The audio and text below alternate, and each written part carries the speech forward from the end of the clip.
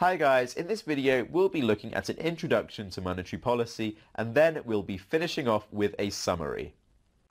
So maintaining a low and stable inflation is one of the government's macroeconomic objectives, and in previous videos we have discussed about the costs of inflation and the benefits of inflation, and therefore we can evaluate why we would specifically want to have a stable inflation rate. And there are 6 other macroeconomic objectives that we are going to care about, and they are having a balance of payments, ensuring job stability, making sure there's a balanced budget, a certain minimum level of living standards, maintaining a level of economic growth, and then also our environmental standards. So to achieve this stable inflation, the government has an inflation target of 2%. So in the UK, the government has an inflation target of 2%. So the government currently desires inflation to be at 2%. However, there is a window of acceptability of 1% above and 1% below. So if inflation lies between 3% and 1%, then it's described to be on target. However, we want our inflation to be at 2% ideally.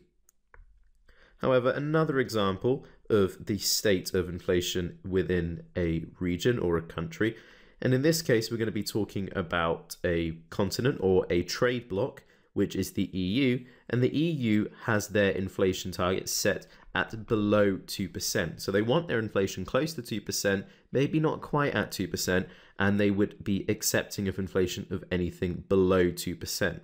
And these are strict rules that the government or the central bank applies to their inflation targets. Now, the Monetary Policy Committee of the Bank of England uses policy to control inflation. So the Bank of England is going to be the central public body that is in charge of maintaining inflation at that target. So the MPC, or the Monetary Policy Committee, is the body within the Bank of England responsible for the conduct of monetary policy. And the MPC is going to use interest rates and quantitative easing to control inflation, and both of which are forms of monetary policy. And we have learned a little bit about how the central bank can influence inflation rates using interest rates. However, we will be learning more directly about how quantitative easing, or QE, will manage our inflation.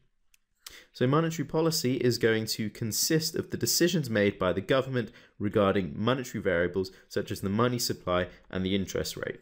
Hey guys, I hope you enjoyed the video, and if you're looking for an amazing A-level economics resource, join me today in my series of engaging bite-sized video tutorials. Just click the SnapRevise smiley face and together let's make A-level economics a walk in the park.